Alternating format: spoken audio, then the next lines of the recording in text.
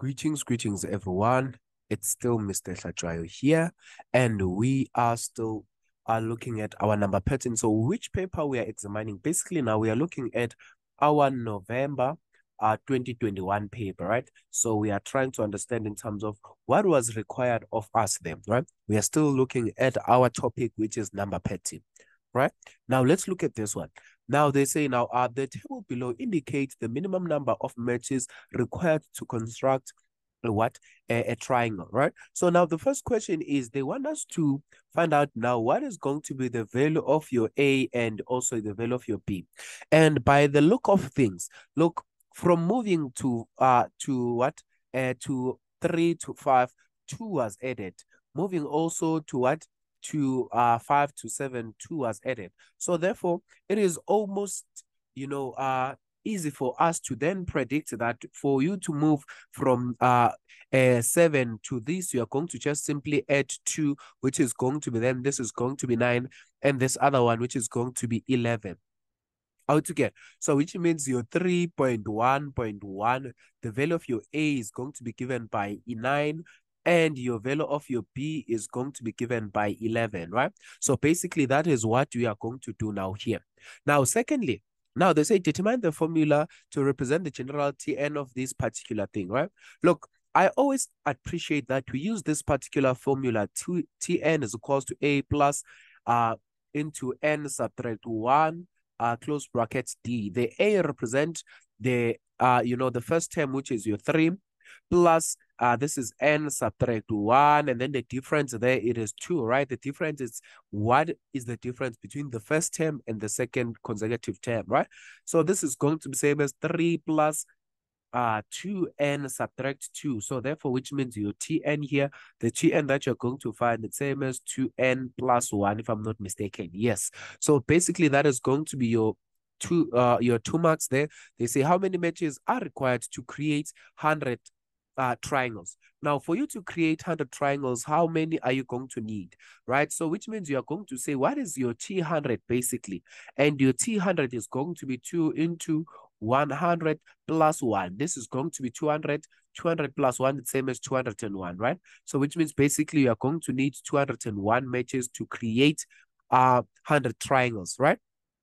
Now, then let's look at now our 3.1.4. They say now how many triangles can be made with 305 matches, right? So which means basically here they are saying if Tn is equals to 305, therefore how many matches or rather how many triangles can be made? So this is going to be still the same as what? 305. This is same as 305 is equals to 2n plus 1. And then when you take this one this side, this is same as what? 304 is going to be equals to your 2n. And what is it that you're going to do now here? You're dividing by 2, you're dividing by 2, which means the value of your n is going to be given by what? It is going to be given by 152. Altogether. Now that is basically going to be the value of your n, which means you are going to basically you are going to create 152 triangles with 305 matches, right? Altogether. Now let's look at this last question. Now, what is it that is required of us here? They say the first 3 terms of our linear pattern is given by that. Now they want us to solve for x.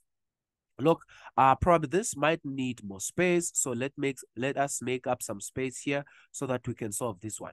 But if you can look at this one, right? I know some of you, as soon as you see the x, your mind just go crazy.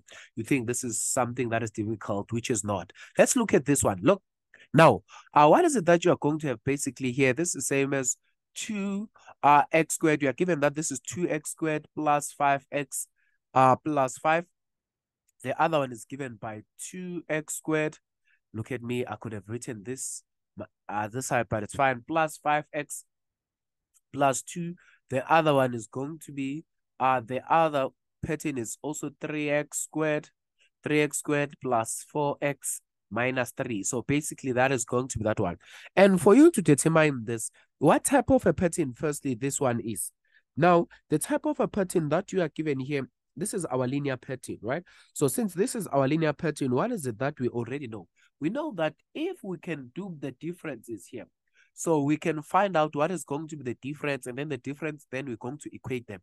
So which means what is it that you're going to do? So this is going to be the second term. Remember, this is term 1, this is term 2, and this is term 3.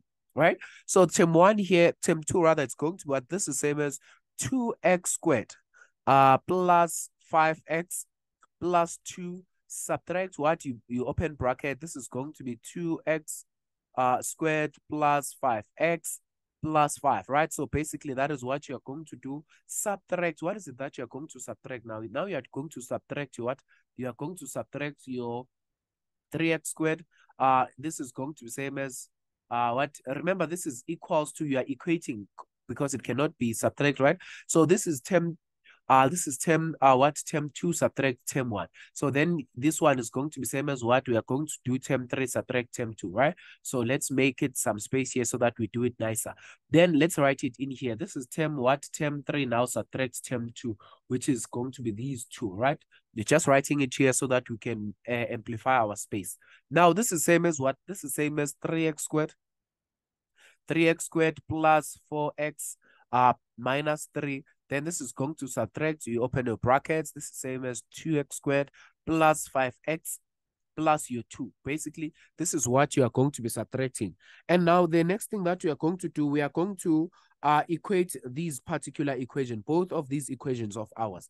And now, when we are equating both of these equations of ours, what is it that you are going to have? So which means basically this is same as, this is like this. The first one, it is what? It is 2x squared plus 5x plus 2. Subtract the other one, it is what? It is 2x squared plus 5x plus 5.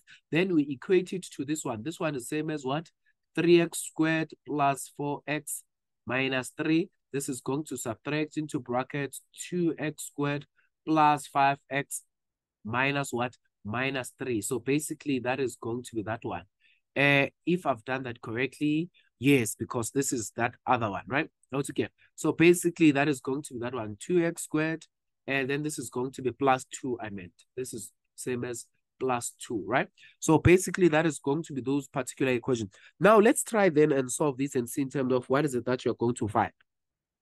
Now, when you are solving here, we are going to start here. Let's open our brackets. When you open our brackets, let me now write this with another color so that you can see this is 2x squared plus 5x, right? This is plus 5x, and then this is going to be plus 2. Plus 2 subtract 2x squared. Then this is subtract 5x. This is subtracting 5x plus 5. This is going to be equals to what?